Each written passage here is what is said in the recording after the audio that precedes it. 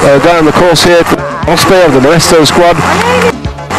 Spain very Banesto and Onet, probably two of the strongest teams that we're likely to see in cycle racing this year. Banesto putting in something like 100,000 was the rumoured contract for the services of Indurain, and another 700,000 for the contract for Delgado. So it's 1.4 million pounds, and if you see it in pesetas, the noughts off the edge of a bit of paper. When I saw the contract in peseta, I couldn't believe it. They had to translate it back into pounds sterling. It looked, even then, a lot of noughts. But that's what it's all about. Cycle racing in Spain, we're seeing enormous coverage on television, and one way of getting your brand name known over a wide area. And Banesto being a bank wants to get over to bank with him, and no addition. Right, 24.31. What's that going to do? In third place for Etsy. Well, some of the. Oh, this is going. This one will go. The time's going to go. That's the new winner we got there. New leader, 24.06. So we've now got a new leader. That from Luc Leblanc has really caught the wall on the hopper. Cameron just got it in time. Thank goodness for that. As these top men come. Gorospe on his way up. Here's another good one. Oh. 4 minutes. Change the leaderboard yet again. Banesto, who got their rivals in first and second place in the general classification, look like they're going to get themselves up there again. 23.16, a cracking that was, puts him way up in the lead for Gorospe. 23.16, so they race in the prologue time trial. We saw him finish in the 9th spot just a week ago. He's still desperately for that position, which he established early on in the race. He's been wandering out the top 10. He's been 9th and 10th overall in general classification, and then of course the big climb up to Marseille, Toulon. He was there with the riders, but slipped back a bit on general classification, and I think that Mount Faron climb really sorted out a few legs, and I wonder really if Indurain recovered from that 26-second beating by Rominger, 12-second beating by Bernard, to have the courage to really have a crack at winning this one today. So back there down the centre of the course, we've not yet picked up the men that matter, the top 5 on general classification. Gölz then, and here's a fast man, a tremendously quick, best performance he can be on the track past Manin second in the pursuit championship of the world, and now he is here. He set a very good time in the time trial on the opening day when he rocketed round the course in 8th spot, just 12 seconds back, and of course early on this year he popped off and caught them all napping in the early season race down there in the Mediterranean. They were all relaxing and not taking much notice, and he clopped off and 3:42.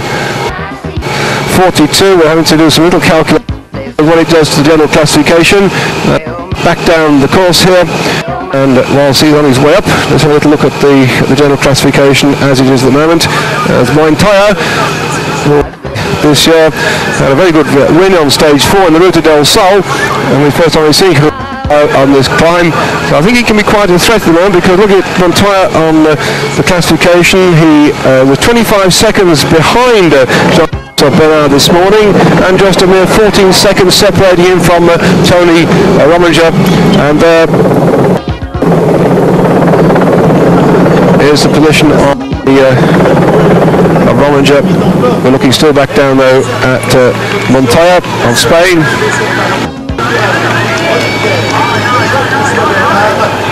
Quite a useful prologue time trial performer in the Tour of Murcia and Tour of Spain in '87. He had a couple of third places. Seems to have gone a bit quiet since then, but this year he's come back with a bit of a bang. And another man who's found form early on in the season, and the crowd here urging on this span. Lying 4th overall this morning when they came up the climb.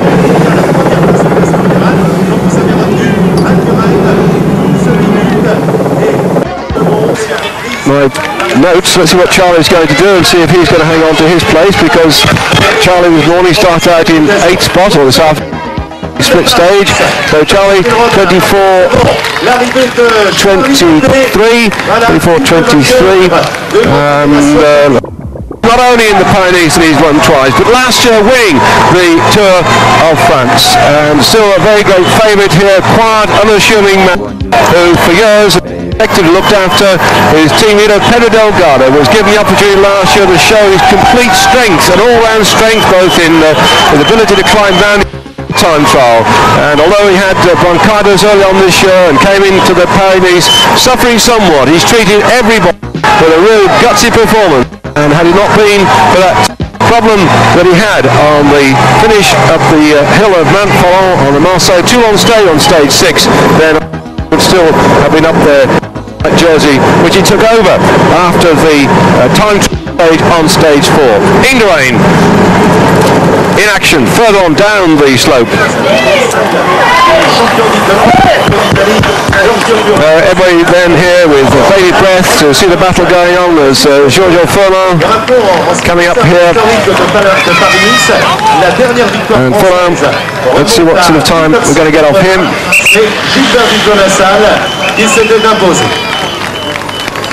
Just to see if they're going to be 24:36, any shuttling in these minor places, because there are the Furlan start this morning just 5 seconds ahead of Christophe Manin, and Rolf Gölz, though, who should be the next one to see coming in, was 57 seconds down Jean-François. Christophe Manin, well, I don't think he's had a very good climb up here. Yes, he has, my goodness. I thought he'd done better than a minute from Christophe and Giorgio Furlan, 24:36, and there he is, a significantly much faster ride, and this is got a new 23:12, so that is a new leader for Christophe Manin. 23:12 is just some 21 seconds outside the record for this climb, which was set by Jean-François Bernard in 1990. Miguel Indurain on his way up the climb just on this course in 1990 was 23 minutes and 32 seconds, so even if he does that, he won't win this time trial today. To his second that he's got from Jean-François Bernard. Or can he pull back those vital 7 seconds? You can see him really gritting his teeth here, pushing quite big gear. He's quite a tall. You can see by the size of the head stock on his bicycle, but he's not one of the small pocket rockets that you get for climbing mountains. He really is a big punchy rider. Back then, who was leading this race early on, and what a great early season rider he is too. Now coming up to about 30 years of age, he's been in the cycle sport years as such, and his great time trialist, the great fine ride in the Grand Prix National in '86, and that one has surprised everybody, and since then he's shown his all-round ability. If you're watching Eurosport's coverage of the Tour of Lombardy a couple of years ago, he won a great man for early season and season racing. Way back in 1990, won the Tirreno Adriatico, which takes place at the same time of the Pyrenees. And the reason he does well at the early season, forgive me, some people may have just come in to see him in action, is because Rominger suffers from hay fever at the height of the season and had difficulty breathing. So the man breathing extremely well so far in this race, because when we had the prologue time trial just 1 week ago, he rocketed around the 5.7 kilometre circuit in 6 minutes and 45 seconds. Rominger really punching hard here, taking that white jersey on day one, kept it through a couple of days, and Cipollini, the Italian sprinter par excellence, was winning stages, but lost it when his team, CLAS, could only finish 8th in the team time trial. Been battling back into Rominger, won the stage from Marseille to Toulon, up Mont Follon, looking back down to see what we're going to get here. Still again inside this magic 24, juggling with all the times here to see what the general classification is going to look like at the end of the battle. Going on further down there, 23. 6th then for Rolf Gölz. Ce qui le met à 44 secondes du meilleur temps. 51 this morning, 57 seconds adrift from Jean-François. Best time we've got so far, 23:12, and that was by Christophe Manin. 3,300, that's it on the left-hand side.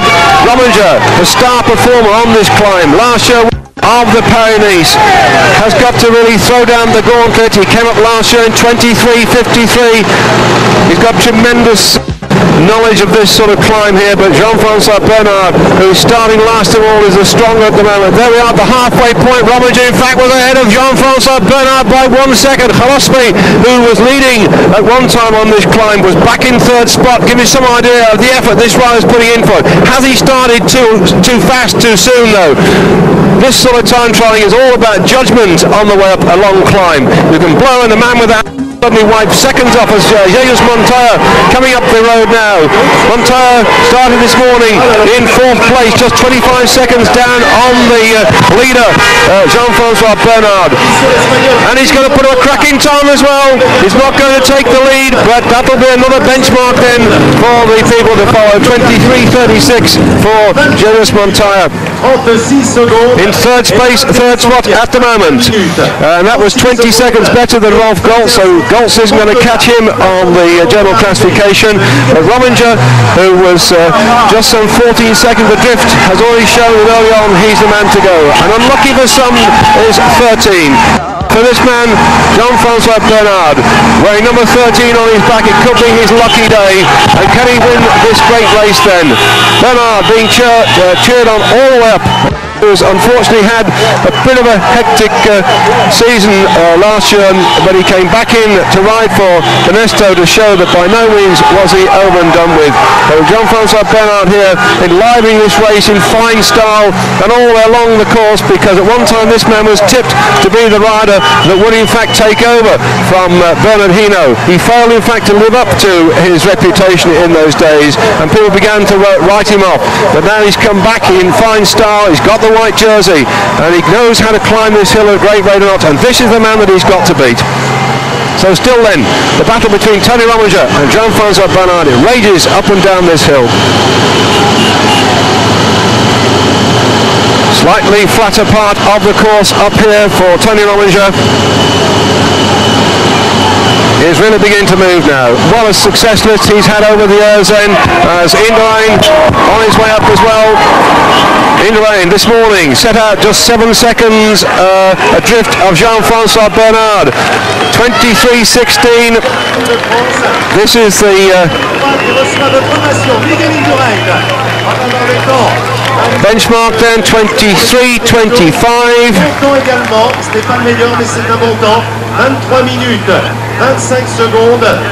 Let us see then what happens further back down the course, because we've got just two riders to come up, just two on the course.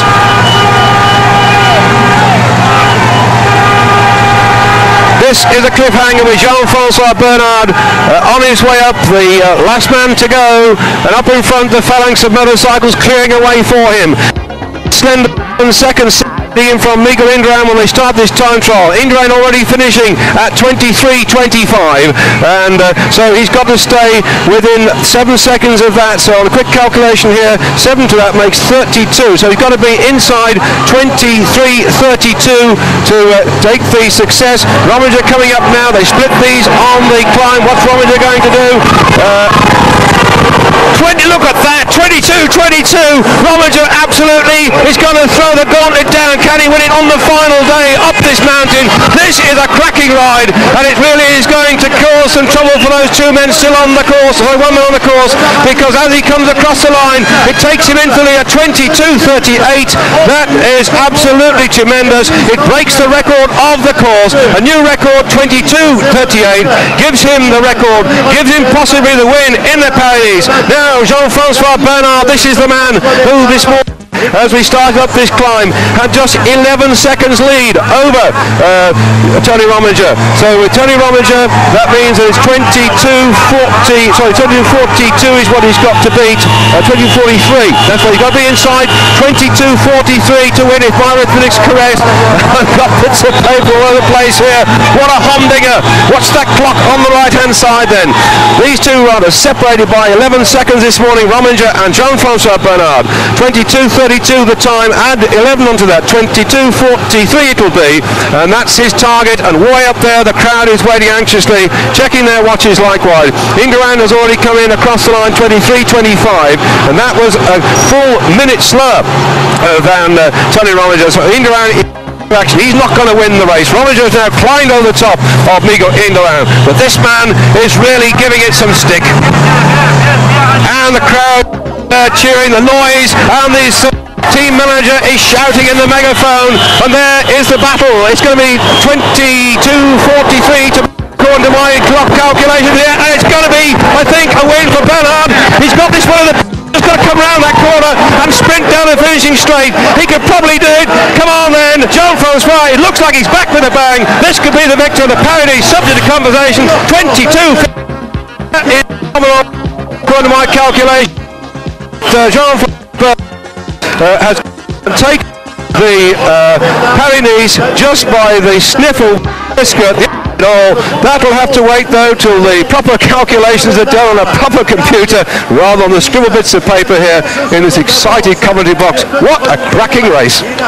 But if we have races like that for the rest of this year, I should think that you good people will be queuing up. You haven't got your jolly old satellite dishes or watching this in a friend's house to go and get them, because this bike racing at the moment is getting better and better. Bike rides are coming back, and they're on 22:15, turning over to 23 seconds back. They stop separated by, so there's no doubt about it, Jean-François Bernard has got all the classics coming up as well as the tours played. The rest of this year we're going to think that 1992 will be one of those classic years. So, and then París has